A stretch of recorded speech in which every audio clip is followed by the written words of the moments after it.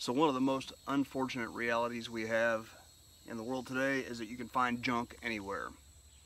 This is a tab off of a soda can. You can find these laying anywhere. I bet if I walked down my land right now, I'd find about 10 of them. But I want to show you a way I can put this to use.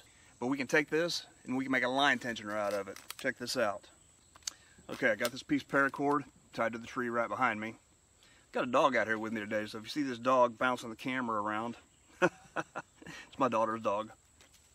So anyway, take this little soda tab, take your piece of paracord, using the back side of it, you want to go through that hole one time, okay? Then you want to go back through that hole again.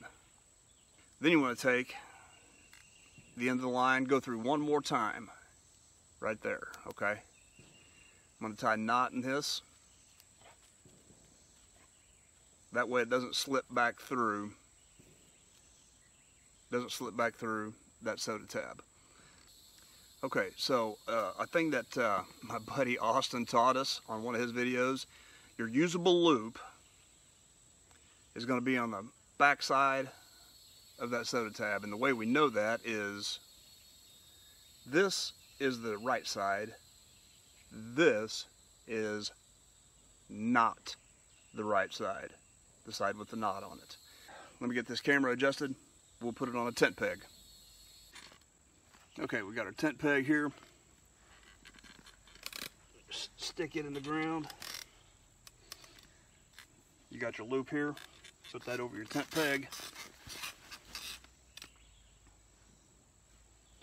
And as you pull that through, you'll start getting some tension on it.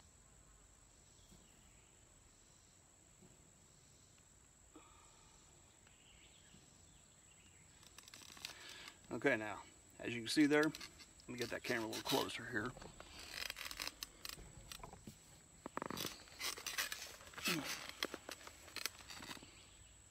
Okay, we've got tension on our line. There's the knot.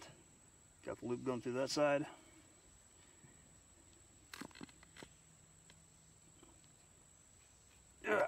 Alright, that's about as tight as I can get it. But as you can see, it's holding plenty tight. So if you want to tie your tarp up or whatever, that would be a good solution to do that with. Loosen that up.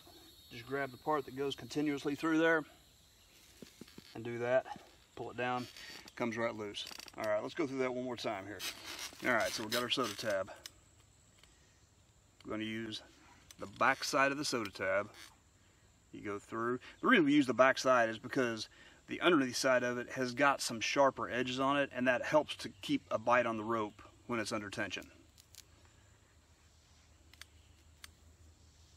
It would probably work either way. Go through that hole, go through that hole, and then back through the bottom hole again.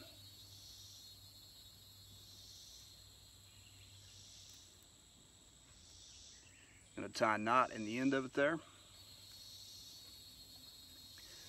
That will keep it from slipping through.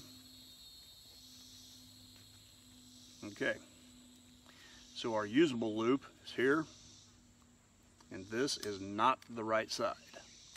Pull it out, put it over your tent peg, which I realize is now off camera, and then pull that through.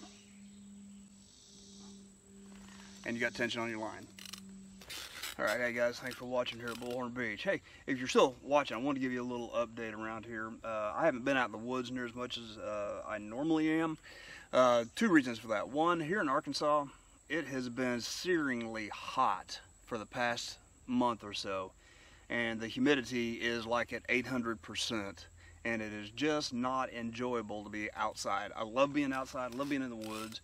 But when it gets that miserable, I just don't want to be out in it. I don't think anybody does. It is, the temperatures have been high, humidity's been high. Today, it's 81 degrees out here, 81 Fahrenheit, which is like 22 Celsius, I think. Or 25, I don't know.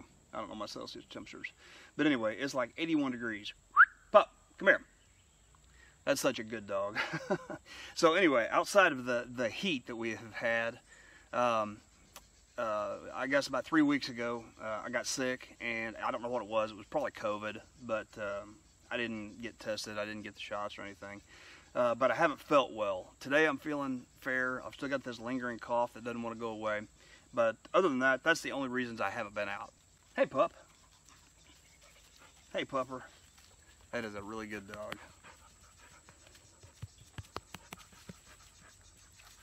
All right, run along.